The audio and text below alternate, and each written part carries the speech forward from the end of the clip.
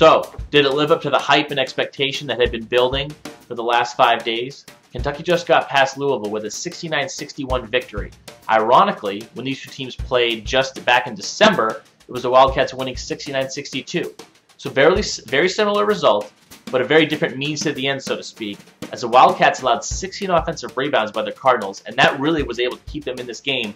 They got a lot of second chance looks and points, but they were unable to hit a lot of key shots on the perimeter. Guys like Kyle Kurrick, Russ Smith, Peyton Siva, they were unable to ever really get going on the perimeter. They had to rely on getting to the basket, getting layups when they could, or at least getting putbacks by Blackshear, Bohannon, and Deng. And Anthony Davis, he still is the story of this game as far as I'm concerned.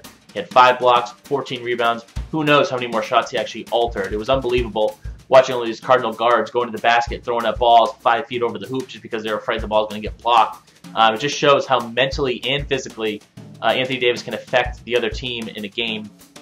Darius Miller, really, he's one of my favorite players in college basketball this season. True unsung hero. He's a quiet, soft-spoken kid.